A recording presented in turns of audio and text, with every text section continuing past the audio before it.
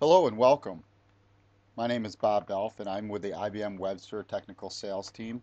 And today I'm going to show you a demonstration around A/B testing with WebSphere Commerce. First, I'd like to introduce you to Sally. She's a marketing manager and her team is responsible for the web presence and content for their company. Sally's team publishes all content to the site, including advertising, cross-sells, upsells, pricing information, and essentially the entire catalog. Sally's team also runs campaigns to promote things like items or seasonal items. So Sally's marketing team wants to do some A/B testing.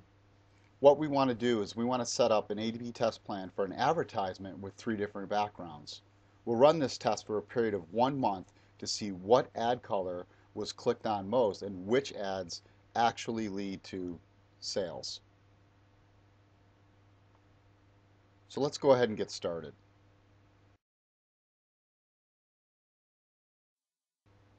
So as you can see here, I've created 3 advertisements with different backgrounds. We have like a blue-green background, a yellow background, and a red background. Let's see which one the customers like the best.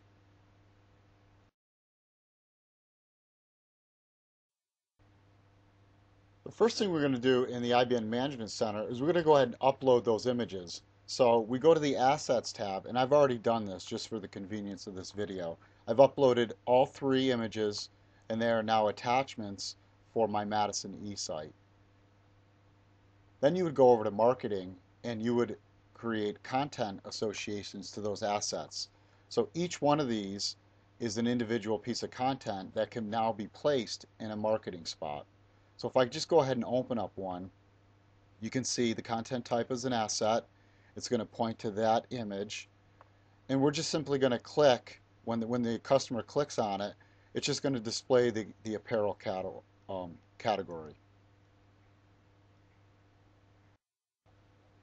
All right, back in Management Center, what we're going to do now is we're going to use this handy little feature inside of Management Center to go ahead and preview the store so we can figure out which eSpot we want to override with our new A/B test.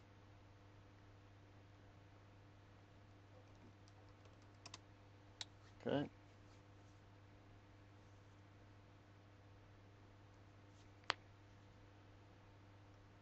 And when you preview it using Management Center, you get this nice little top toolbar and you can show the marketing spots. What this does is it highlights the areas of the screen that the marketing spot takes up, and it also gives you the marketing spot name. We're going to go ahead and focus on homepage row 3 ads. So we're going to replace one of these with our new advertisement. So let's go ahead and create a new blank web activity.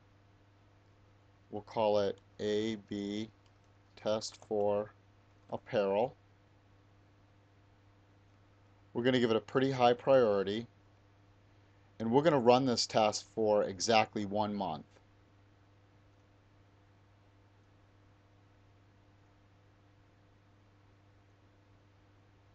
And there you go.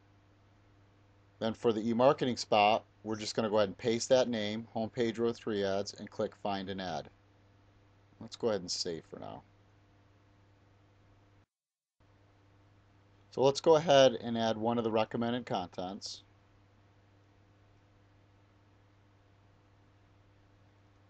And what we want is the new lamp. And we'll click find an ad.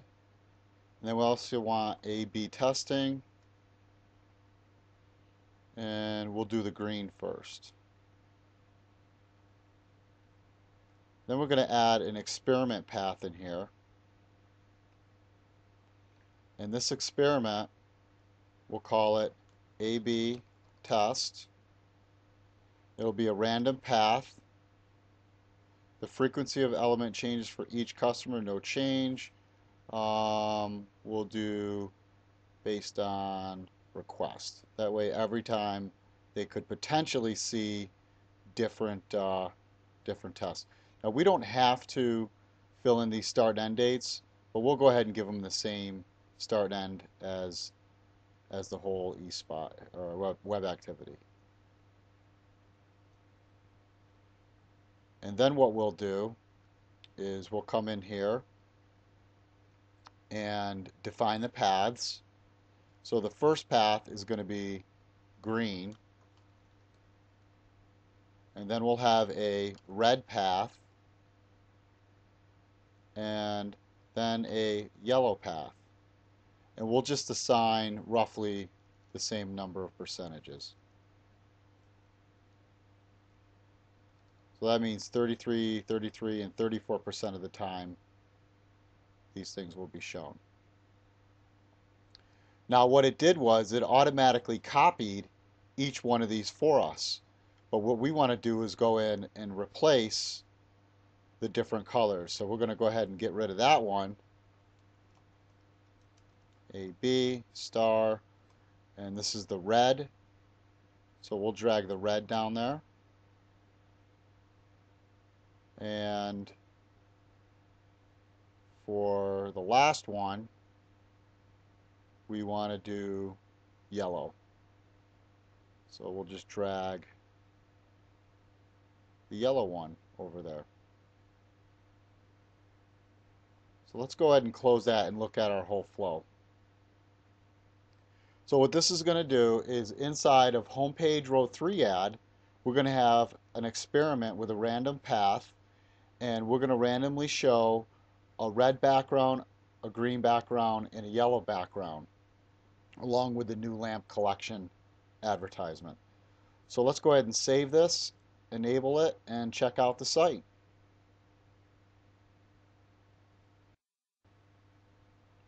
So using the same preview button, we just go ahead and launch the site.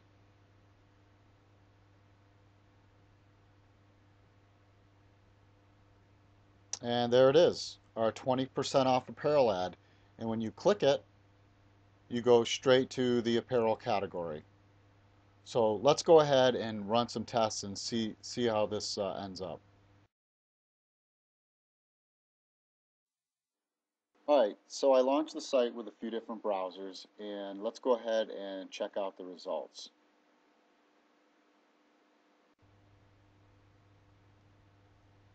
So I open up the ad and I click on the experiment, and we'll look at the properties of the experiment. And on the statistics tab, you'll see the different kinds of statistics that were generated.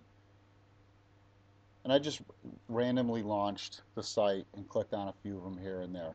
But these statistics are all built right into WebSphere Commerce, and you can actually come in and deactivate this, and you can either declare a winner here, or you can declare a winner here. And you can save it, and then you can close it and reopen, and you can actually now create a new activity from the winner. So when I select that, it took the winner in the marketing spot and created a brand new activity, and then I can go ahead and save and close it, and it will use the winning or most popular advertisement in the new activity.